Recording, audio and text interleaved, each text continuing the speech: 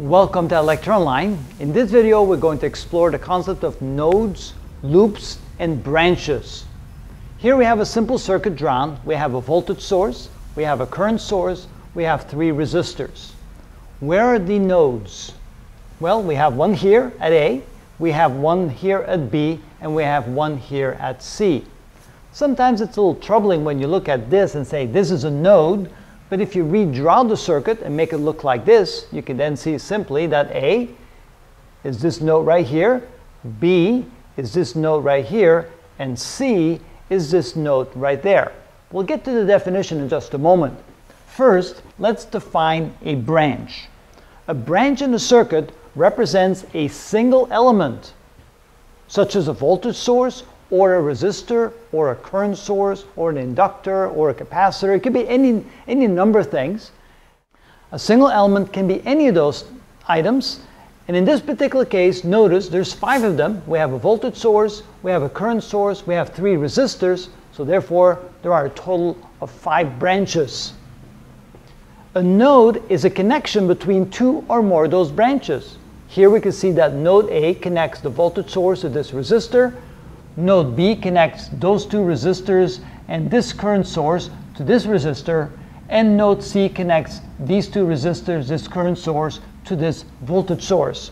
Therefore, a node is a connection between 2 or more branches.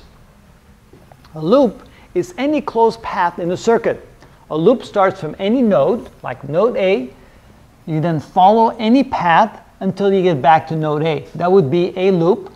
We can take another path this way. That would be a second loop. Starting from A to here, that would be a third loop. So you can see that a loop is simply any path that starts at a node, goes to a continuous path, and ends up at the same node. An independent loop contains at least one branch that is not part of another independent loop.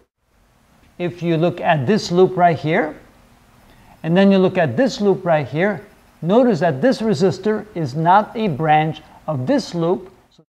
Therefore, this would be an independent loop relative to this loop, as long as it contains at least one branch that is not contained in the other loop.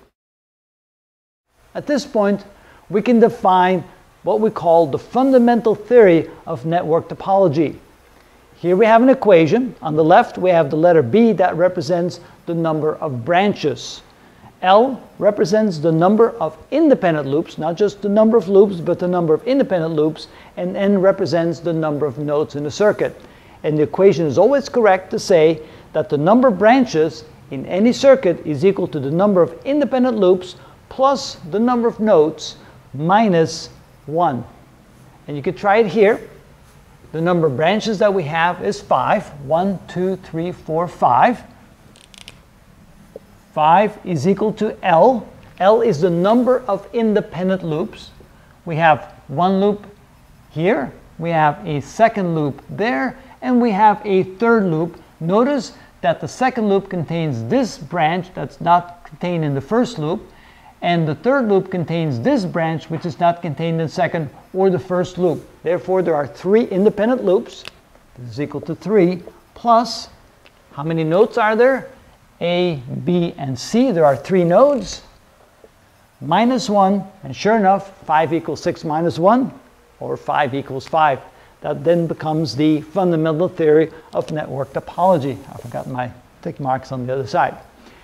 That gives you a basic definition of a node, a branch, a loop, an independent loop, and then also the fundamental theory of network topology. After we get these fundamentals under control, we can then start analyzing circuits for how much current, how much voltage, how much resistance is on them. But first, we need to understand the basic information to help us understand what makes network circuits and how network circuit components within them are defined.